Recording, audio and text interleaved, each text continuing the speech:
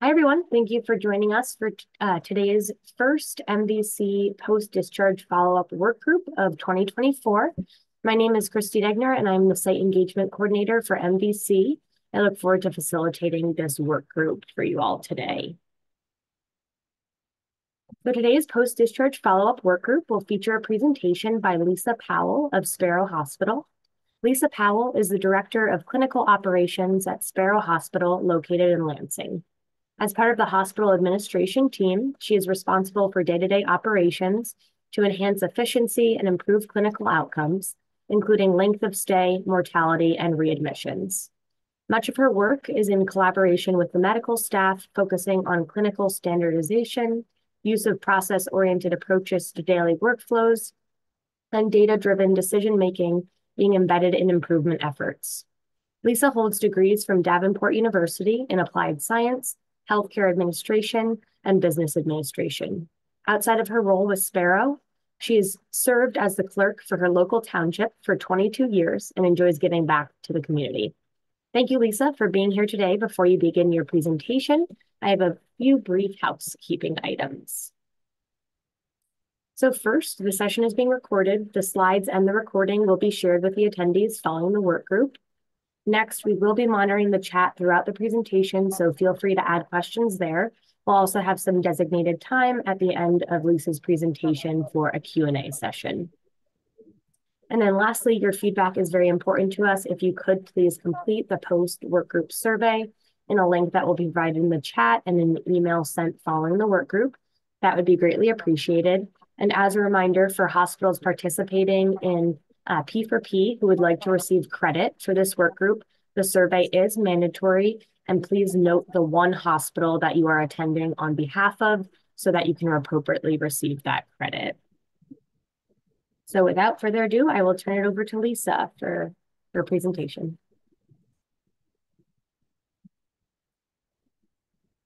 Thank you very much. I appreciate the introduction, Christy. Are you guys able to see my presentation okay? Looks great. All right. As Christy said, my name is Lisa Powell. I'm the Director of Clinical Operations at what is known for just a few more days as Sparrow Hospital in Lansing, Michigan. You will see, if you're kind of following our journey, we have partnered with Michigan Medicine in Ann Arbor, and our official brand relaunch will be beginning April 1st. So in the few weeks to come here, we will be known as University of Michigan Health Sparrow, or UMH Sparrow. So my contact information with that rebrand shouldn't change. You're able to reach out to me in the same fashion as you can now. If you want to learn more about this initiative, post this work group discussion. So I'm going to share with you today work we've been doing over the past 2 years on managing our multiple visit patients, or our highest utilizers, and taking a more systems approach to how we deal with these patients. Really, where this started, just a little housekeeping here. I have no financial relationships to disclose before we move forward. And if you take a look back at where we were, we started this work at the beginning of 2022. So we reflected back over the 12 months prior in 2021. We were in the midst of COVID. There was a lot of pressure constantly on lack of capacity in the acute care setting, really being good financial stewards, and really stretching those limited resources as far as we could every day we came to work. So one of the challenges was readmissions, and Sparrow during that time was a significant outlier when we compared to our peer group. We were constantly in that 10 to 10.5% all-cause readmission rate, and we were well below the median for other like hospitals. So with that, we partnered with one of our external partners, Vizient. They do our risk-adjusted quality data, and they had a nationwide collaborative that brought together people who were underperforming on readmissions to look at how could we go about this differently to make an impact and improve our performance. Now, we know we've all been looking at readmissions for decades, but a lot of times we were looking from that core measure mindset. We were looking at our readmissions on total hips, total knees, COPD, CHF, and we did make progress, but we would plateau and we would kind of get stuck and then really be challenged to figure out how can we continue to improve month over month, year over year. And so they challenged us to start to deep dive our data differently and kind of just throw that core mindset measure over to the side and look at different ways to segment our data. So we started looking at age, ethnicity, what type of comorbidities did our readmitted patients have? Their gender, was it more in a certain zip code? Was it more with patients that did or didn't have a primary care doctor? Really just trying to get into what are some of the other reasons why, if it's not specifically just that condition they were readmitted for, but what is making them such a high utilizer of acute care services in our hospital? And really what was overwhelming every time is it was a lot of data. And we scratched our heads and thought, okay, yes, maybe it's more women than men, or maybe it's more, this bucket than that bucket. But we really had a hard time wrapping our head around it and figuring out, okay, we're learning a lot more about our patient population, but what do we do with this? And it also was a large number. When you look at people and say, we have hundreds of patients who are readmitted, and people felt instantly overwhelmed by that and really trying to figure out, what can we do about that? So we really just kept digging and digging and digging and trying to narrow and narrow and narrow. And finally, somebody said, let's just run it by patient. And we thought, that's crazy. That's going to be so many people.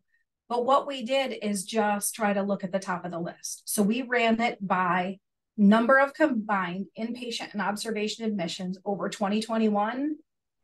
And to get it down to something we can deal with, what kind of jumped out at us?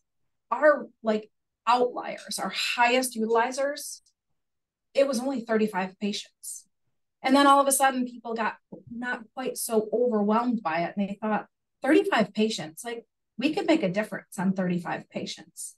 And there was huge opportunity here because although it was only 35 patients, cumulatively over the course of 2021, those 35 patients had 434 admissions to our hospital here in Lansing. And those admissions totaled over 2,000 acute care days. So suddenly it became manageable and it became real. If we can make just a 20% improvement in this, we could decrease over 80 admissions and save over 400 hospital days. That's 80 more people in our community that had a need at that time that could get a bed, and 400 more days where we could serve other people if we could get a better handle on what kept driving these patients back to our hospital. And this is what really finally helped define our definition of a multiple visit patient. And we landed on patients with 10 or more combined inpatient and observation admissions over the past 12 months. The thing I want to remind people is just remember as we go forward and you listen to this and what we did, our definition doesn't have to be your definition.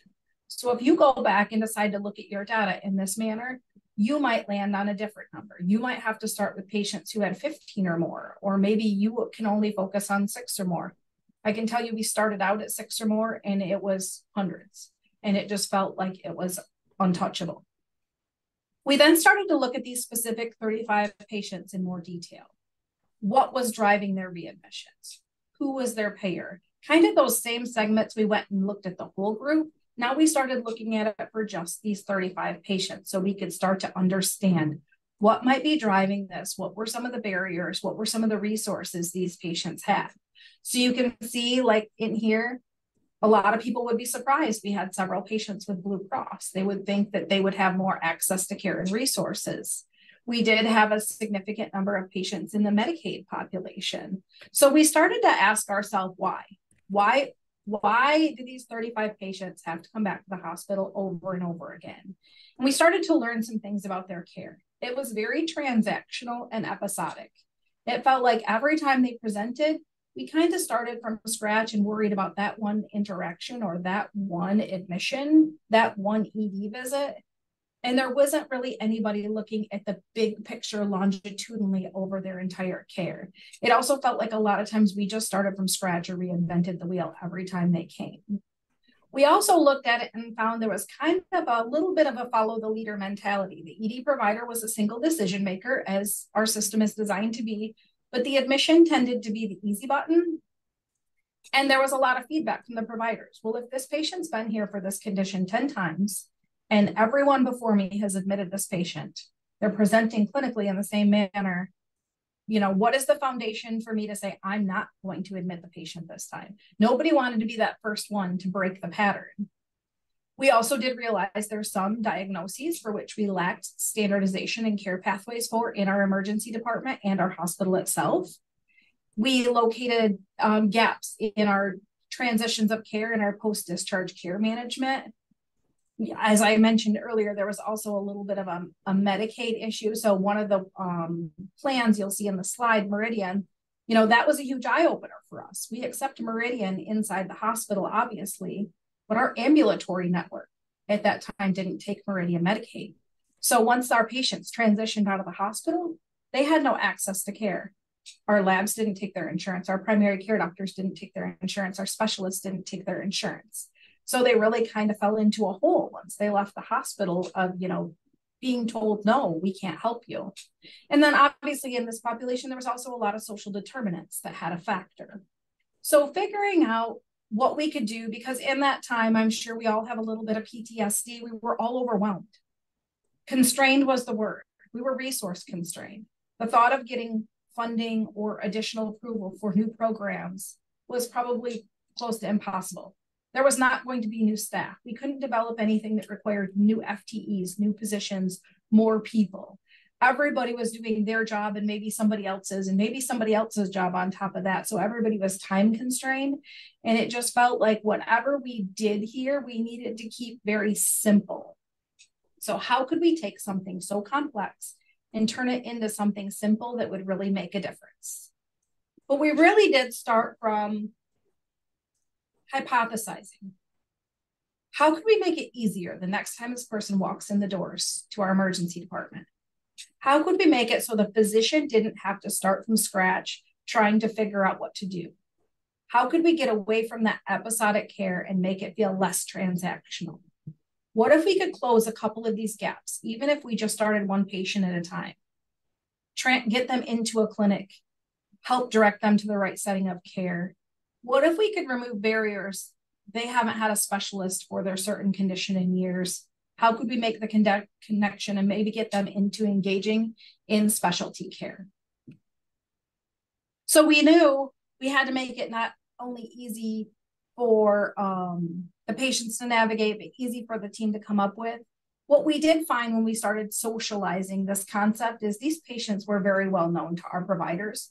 Most of them could speak to the reasons for their frequent admissions, could talk about their last couple of times here, knew some of their barriers, some of their challenges.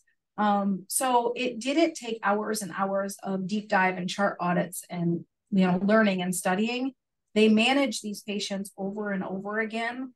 And they were actually very happy to come to the table and engage with us because they could see where having a better plan for these patients would make the clinical management of them better. So we identified our key stakeholders and thought we're going to bring a multidisciplinary work group together just to talk about what if we could just create some kind of real-time support, some kind of standing resource that was accessible, that would help people understand in the moment, give me some elbow support for this patient and don't make this so much work for me. So we did a couple of sample patients. We ran through a couple, and what we did, we allowed the physicians or anybody who was going to have input on their management to kind of work offline, and they each did a little paragraph on their perspective for this patient from the medicine perspective. If the patient had a cardiologist, here's my perspective. If the patient had a GI doctor, here's my perspective. So everybody could do their little pre-work offline on their own time when it fit in their schedule. And like I said, most of them would tell us it would take them 20 to 30 minutes at most because these patients are not new to them. They're very well known. Then we would have a 1-hour virtual meeting and bring all the specialties together where we would bring all of their pieces of their plan, discuss them briefly and come to consensus and make sure everything aligned and integrated well and everybody was on the same page. And everybody who was a part of that patient's care team signed off on that and said, yes, we agree with this plan. So I provided a couple examples of some plans we used. This one was more about a coordination. So what we did is we created, it would almost come into like a Word document format when we got done, but it would give some guidance in real time. So here's this multidisciplinary care plan note, lives in our electronic medical record, and we'll tell the provider, this patient had consistency in care problems. So I don't know if other hospitals experience what we do. Sometimes patients don't like their plan of care, so they'll leave and represent a few hours later and try to get a different physician with a different answer. Or we even just had clinical variation among providers, that they would approach things very differently. So this one was more about creating a more consistent care plan for this patient. So it would give these very specific guidelines for every time this high utilizer, this multiple visit patient would present to the emergency department. We could also use them in other approaches, like when there was very complex care, when we had very difficult transitions of care, where anywhere that we felt like we risked having a failure, we could put something together that gave this guidance to make more consistency for people and make it easy. So we took the time to develop, I think we initially did 5 of these care plans. And then our question was, well, a lot of times we make great tools and provide great resources, but the clinical adoption of them is challenging. And we put them out there and we tell people, hey, here's this great new thing for you. It's going to make your job easier. And then nobody uses it. So we knew we had to make it easy to use and easy to access in real time. And that's one of the things I like most about this initiative, is it really was a very low resource intensity initiative. So the providers were happy to come engage, because they knew not much of their time had the potential for a great return on investment. And the build for it was very simple. So I will tell you, we used layered tools. One of them was an FYI flag. And I will be very transparent that this was the least effective tool. If you guys use FYIs in your organization, I know our experience is you can get multiple FYIs for a patient, and you'll see that small number by that flag. It will just increase and it'll say there's 3 FYIs, there's 4 FYIs. They're kind of small and off to the side. They don't jump out in people's faces, and they have to go hover over it to see what all of those things say. And I find that they frequently get ignored. So although we continue to use the patient FYI, this alone would not be an effective tool in changing clinical behavior. So I think it's beneficial to have it there, but probably what not led to the most effective change. What I think was the biggest key to this is when we did upload these notes into our electronic medical record, we created a specific note type called an MVP note. Why this was important is the feedback we got from our providers is, with these high utilizers, you know, when you go look at their chart, there's just stacks and stacks of notes, and they tell you, I'm not going to go hunt for something. If it's not extremely apparent to me, if it doesn't pop out to me in the first 30 seconds, I'm not going to go scroll through the last 12 months of notes to try to find a particular thing I'm looking for, or read the last 6 clinic notes, or, you know, go try to find the last time they were at their cardiologist or their GI doctor. It just doesn't fit well in the workflow in the emergency department.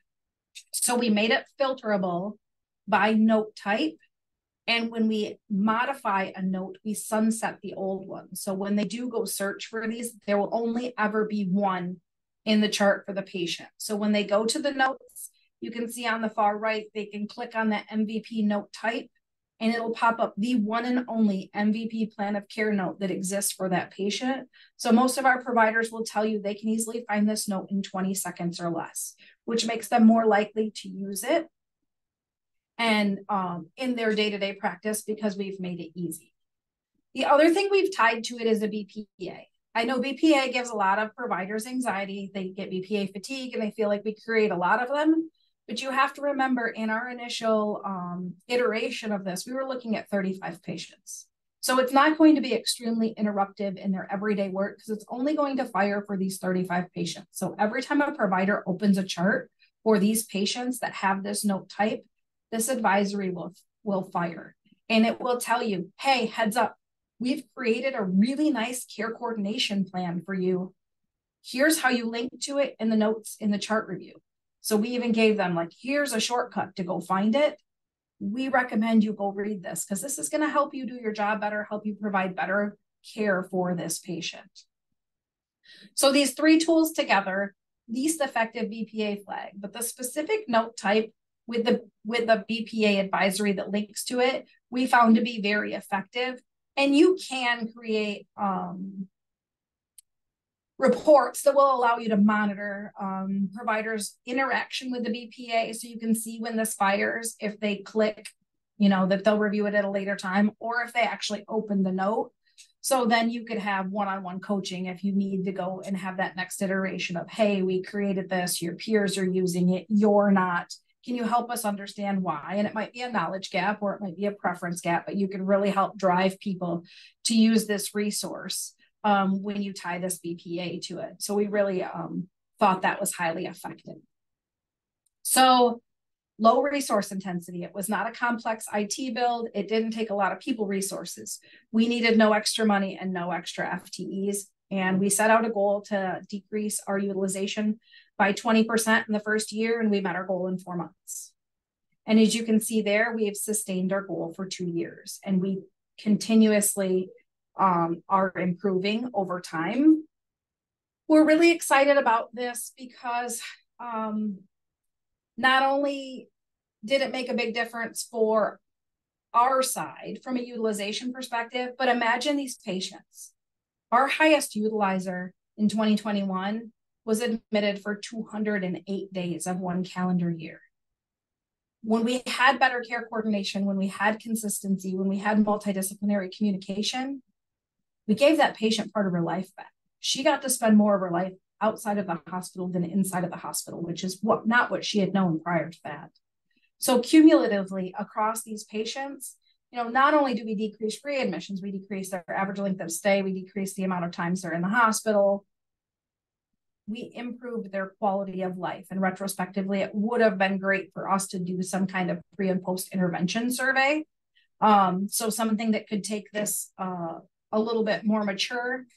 We also didn't tie a strong financial analysis to this. So I would recommend you consider those things if you think about implementing this work. There was a lot of positive provider feedback for this as well. Satisfaction on their end because they did feel like it made it easier for them to do their work. No longer needing to sit around the ED and wait for a consult to occur because they need specialty input. A lot of times we could take that off their plate because they could learn what they needed to know from the note. Much more consistency. They felt like there was less risk on their end because they were all kind of rowing in the same direction and on the same page when it came to care of that patient. So not only did we decrease the number of acute care days, we decreased the number of people that meet the definition. So that 10 or more kind of threshold for patients. We started out with 35. Right now we're down to 15. And what I will tell you is to keep in mind that this is not exclusively 15 left of the original 35.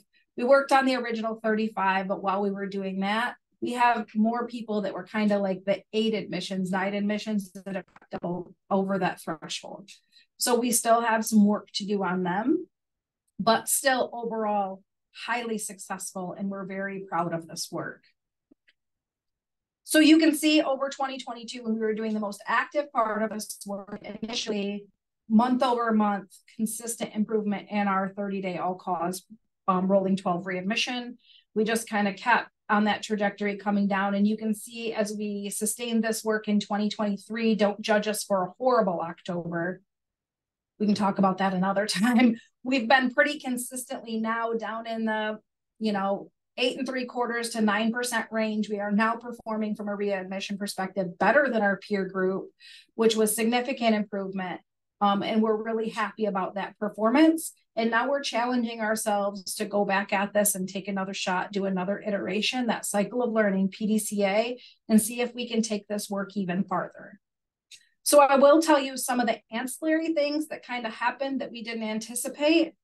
The tools began to be used not just for these multiple visit patients, the high utilizers. We would have people that we thought were kind of going to be difficult transitions of cares, or there would be these one-offs here and there where they don't meet the definition, but we think there's value in putting this clinical guidance in their chart for other people to use. Providers began to escalate patients. They'd be like, hey, I got one. Can we work on this one? I think we should have me, an ED doc, our neuropsychiatrist, and, their cardiologist all come together and have a talk about this patient. I will be honest, this project got put on hiatus twice. And the nice thing is it can easily be shelved and it can be picked back up. So you can see, even though we shelved it for a little while, it continued to improve on its own. Just having that resource in there for providers as standing guidance, it continued to create benefit for the hospital and for the patients, even though we weren't actively working on it for about 3 months, creating new plans and those kinds of things. So we are now working on patients that have 8 admissions, 9 admissions, kind of some more carve out niche uses where we think it'll have benefit for our health system specifically. So just to summarize, I think the biggest key is those layered tools. I think if you don't package this together with the specific note type and the BPA, you're going to struggle to get clinical adoption. We need to make it easy for people to find and easy for people to use, or they're not going to embed it in their workflow.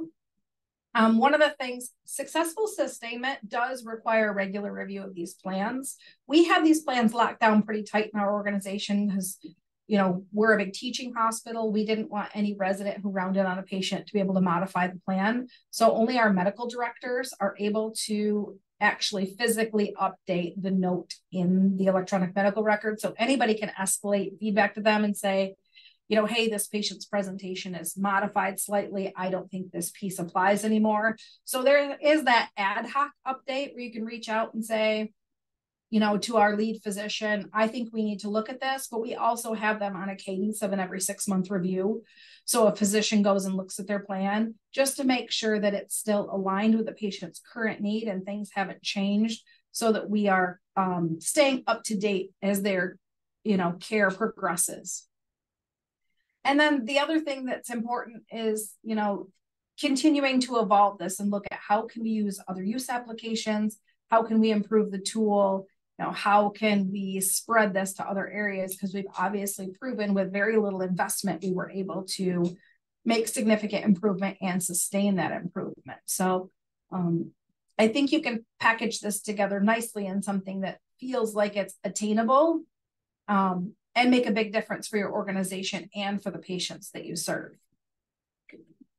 So with that, I will entertain any questions that people have. I appreciate your time this afternoon. Thanks so much, Lisa. Really great and important work.